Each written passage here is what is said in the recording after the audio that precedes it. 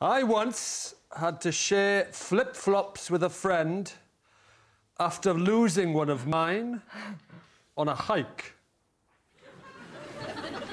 Is that it? Yeah, I'm just wondering whether I lost a flip-flop or a friend. David's team. How did that work? What was the system? Where were you?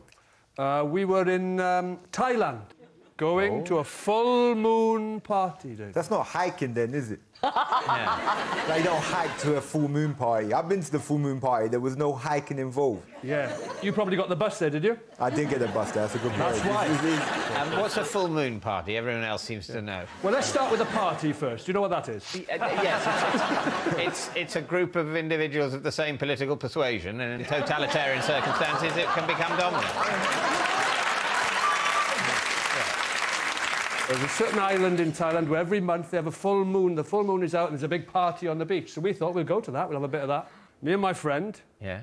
We thought we'd go round the headland. It's only about an hour, they said, to walk around the headland. But we set off in flip-flops. Bad idea. What time of day? Oh, midday, probably. Midday? Yeah. But it's a full moon party. Yeah.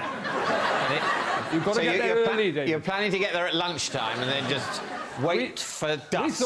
We thought we'd have a bit of lunch. We'll make a day of it. Rod, jump to the moment now where Right. you have to share the flip-flops. Right, so two of us, two flip-flops each. 4 flip-flops, 2 people. That went on really well for about an hour until I lost a flip-flop.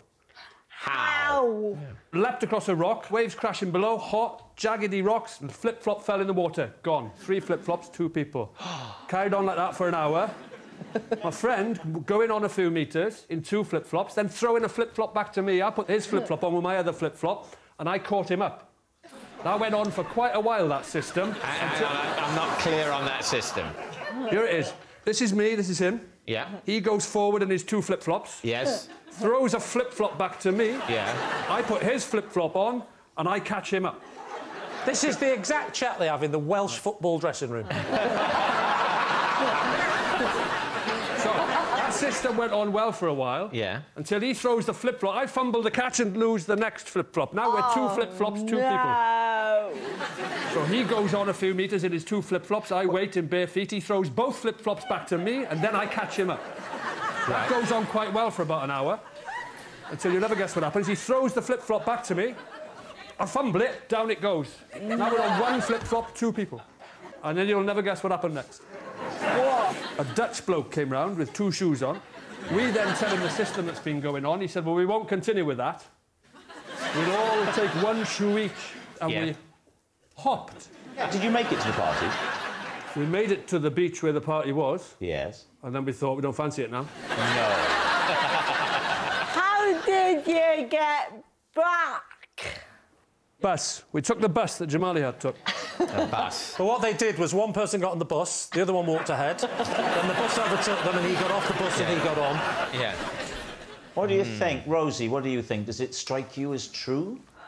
Well, the whole story, Rhod comes across as an idiot, so, yeah, true. What do you think? I think it's lies. Why? Because this Dutch guy just came from nowhere. Yeah. And No, he came from Holland. Maybe that's why it's a lie, because if it was a real Dutch guy, he would be wearing clogs. Yes, that's right. That's a good point. Yeah. What's it going to be, David? Do I think it's true? Ask yourself that. Yes, I do. Rod, was it true or was it a lie? It was true. It's true. Rod did share flip-flops with his friend.